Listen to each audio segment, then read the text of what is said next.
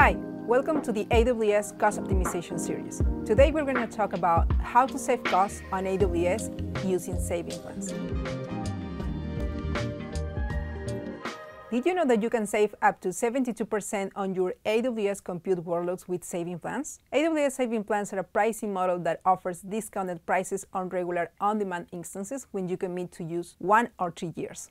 The prices you will pay for usage stays the same through the plan term.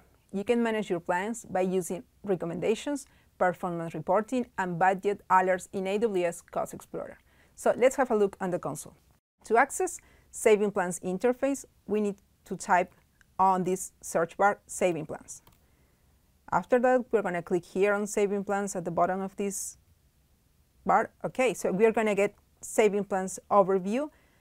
An important thing to remember here is that we get recommendations from the AWS Cost Management console, and recommendations are based on our past usage.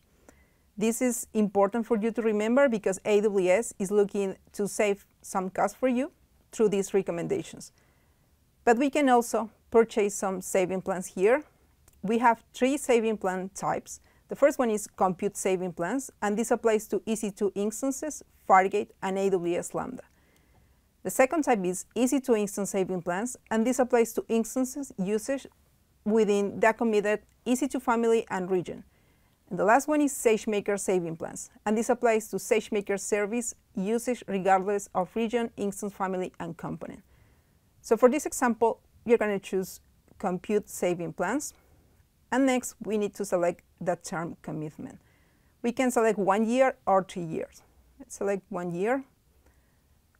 And next, we need to choose an hourly commitment. We can start with $1 or less. The minimum value is 0.001. And we need to select a payment option as well. We can select all upfront, partial upfront, or no upfront. With all upfront, we will get more discount. Optionally, we can select a start date for our saving plan, but it's not mandatory. At the bottom of this interface, we will see a purchase summary, and then we can add this to the cart. We can click here on Submit Order, and that's it. We need to wait until this saving plan is approved by AWS. Thanks for watching. I hope you have learned something new today, and see you in the next video.